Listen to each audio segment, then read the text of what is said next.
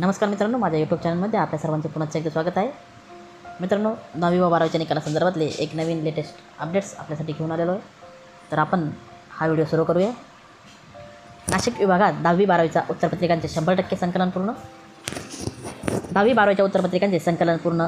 मालेगावसाठी केले स्वतंत्र नियोजन. नाशिक विभागीय शिक्षण मंडळाचे यश.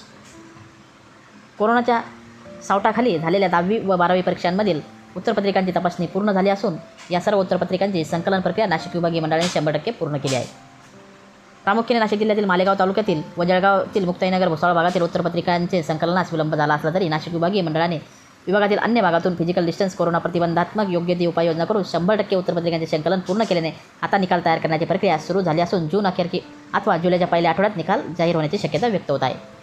कोरोनाच्या सावटात 12वीच्या परीक्षा पूर्ण झाल्यानंतर 10वीची परीक्षाही अंतिम टप्प्यात आलेली असताना शेवटचा भूगोलाचा पेपर होण्यापूर्वी शालेय शिक्षण मंत्री वर्ष गायकवाड यांनी 10वीची परीक्षा 31 मार्चपर्यंत स्थगित करण्याचा निर्णय जाहीर केला व पुढे देशात कोरोनाचा कहर वाढल्याने हा पेपर रद्द करून अन्य विषयांच्या सरासरी गुणांप्रमाणे निकाल जाहीर करण्याचा निर्णय झाला.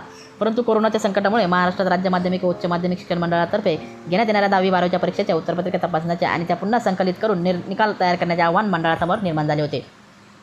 लॉकडाऊनच्या काळात परीक्षक, शिक्षकांना व नियामकांना घरातून बाहेर पडणे शक्य नव्हते. त्यामुळे पेपरची तपासणी पूर्ण होऊनही ते वेळेत नियामकांपर्यंत पोहोचू शकले नाही. तर नियामकांनाही त्यांना प्राप्त झालेल्या उत्तरपत्रिका विभागीय मंडळापर्यंत पोहोचण्यात अडचणी आल्या.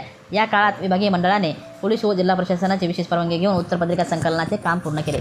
10वीचे सुमारे 7,000हून अधिक परीक्षक व 950 नियामकांसह 12वीच्या 650 नियामक व सुमारे 6,000 शिक्षक व विभागीय मंडळाच्या कर्मचाऱ्यांनी या प्रक्रियेत सक्रिय योगदान दिल्याने नाशिक विभागातील संपूर्ण उत्तरपत्रिकांचे संकलन पूर्ण होऊ शकले आहे. तर मित्रांनो, अशा स्वरूपाची अपडेट होती. 10वी उत्तरपत्रिकांचे संकलन 100% पूर्ण.